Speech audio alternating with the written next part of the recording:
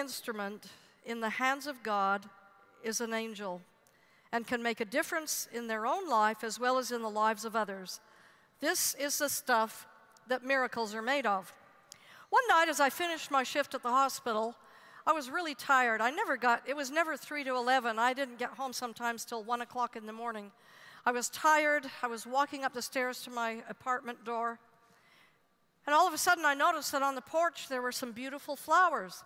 And there was one of those little prong things in it with a note, a little card.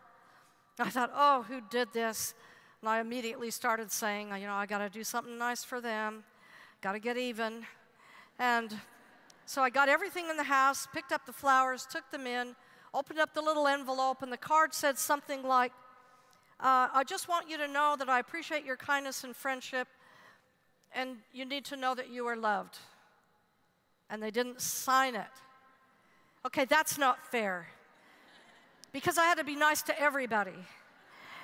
And one thing I noticed is, as I went about the next, couple of weeks, till the flowers died, I could look at people in my family, people at work, people in my neighborhood, strangers, and say, he could have done it, she could have done it. I started thinking the best about other people, and I thought, oh, this is amazing, something like this is happening to me. So if you want to bother someone, I'm just saying. I love the invitation in Doctrine and Covenants, section 11, verse 12.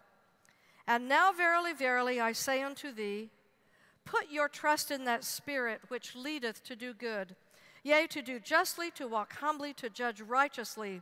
And this is my spirit. The Spirit of God, the Holy Ghost, teaches us that there are opportunities all around us to do good, to be good, to help. Elder Holland shared this.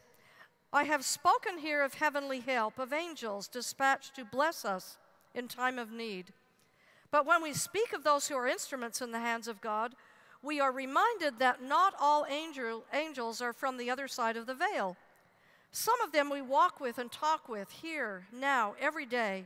Some of them reside in our own neighborhoods.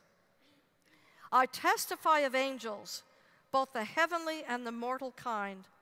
In doing so, I am testifying that God never leaves us alone, never leaves us unaided in the challenges that we face. And we all face challenges, don't we? I love the